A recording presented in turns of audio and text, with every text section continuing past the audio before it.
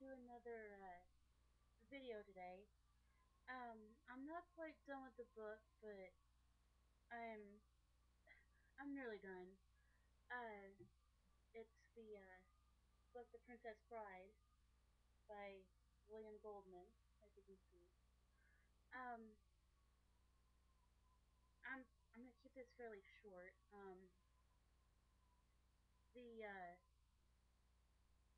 The book and the movie seem to be pretty.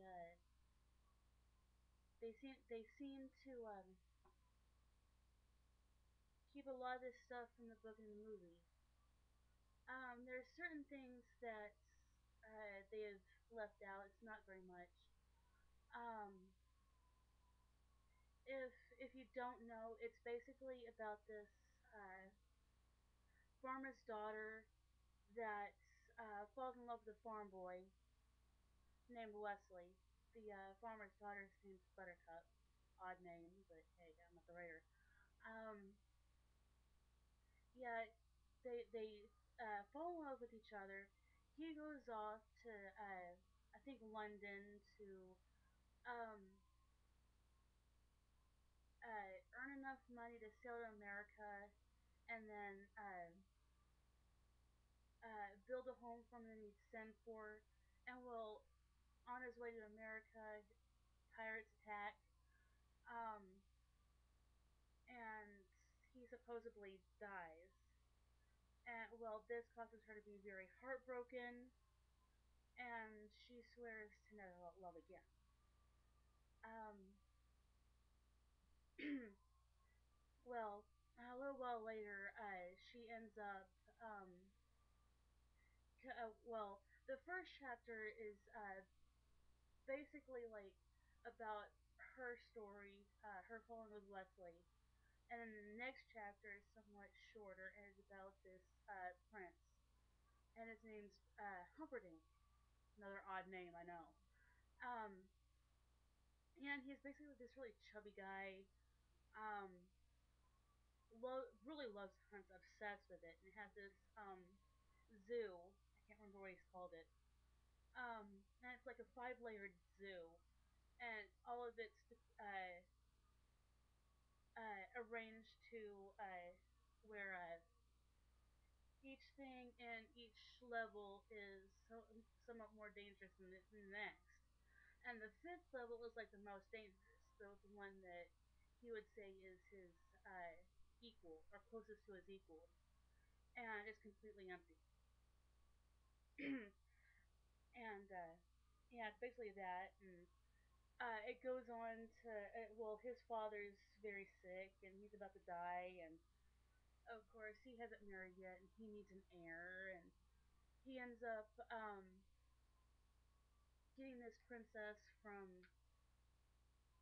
uh, Gilder, because the two countries it's mainly involving is this one called Gilder, and another one called Florin, and most of it takes place in Florin, but there's just a little bit of it that takes place in Gilder, and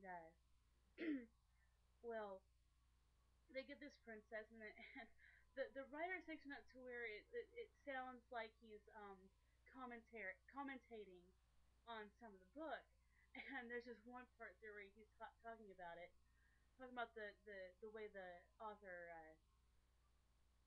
describes some of this stuff, and he talks about he goes on for like several pages on what the queen takes when she's going over there, um, and then there's like only like half a page when she actually goes over there. She gets there and it goes on for like 12 pages and how much this princess takes, and another half a page to actually get back, and it's an unpacking, and he basically just like summarizes it, and it's rather interesting. And then it well basically, but make a story long story short, it basically is about these two lovers. I think my video feed just died. Lovely. Okay, there we go. Um, yeah, it's basically about these two lovers that basically have to overcome odds, and they go through all kinds of odd circumstances. One thing I found really funny in this book when I came across it was this one particular chapter, chapter 4. And here, see, chapter 4, the preparations. I don't know if you can see it. Anyway, that's the title. That's the title, the page, of the chapter. That, I swear, is the entire chapter right there. If you don't believe me, next page, and chapter 5. There's your proof. It's shortest chapter of the whole book, I swear. But basically, the only differences from the book and the movie is the same title. Um, William Goldman, who wrote the book, also did the screenplay. The movie came out roughly about 1987, 89, somewhere in between there. The book came out about 1970 something, late 70s. Um, it's a good book so far. I've liked it. Uh,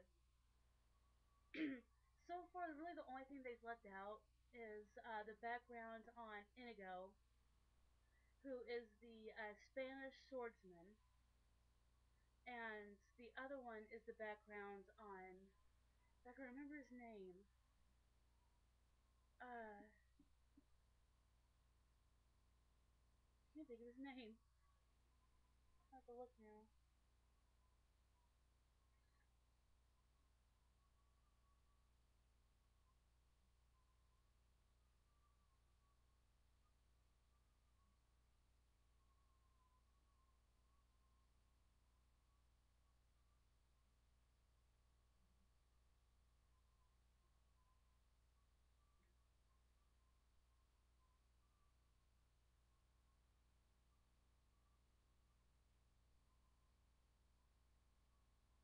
I can't seem to find this. I'm sorry.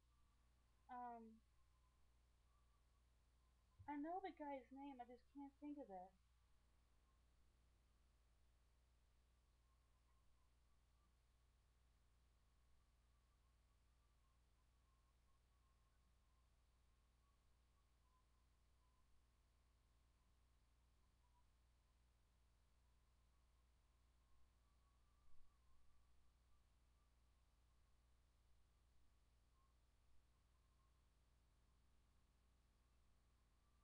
I swear it's in here, and I can't think of what this guy's name is. In the movie, he's played by oh, it's Fezzik. I don't know why I couldn't think of that. In the movie, he's played by this old WWE wrestler called Andre the Giant. Some of you may have heard him, some of you may not. He's basically a this older wrestler. He's not around anymore. He died several years ago, a couple of decades, I guess. But he is basically an older wrestler that was in the WWE around the 60s to the 80s, I guess, maybe a little bit more. But yeah, he played Fezzik in the movie. I couldn't tell you who played Inigo, but yeah, those two characters they pretty much left out their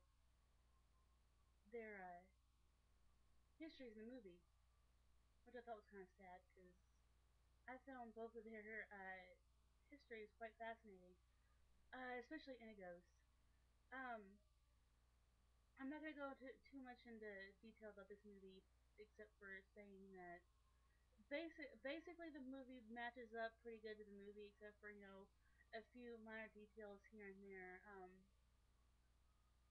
I suggest you read the book and watch the movie if you haven't yet.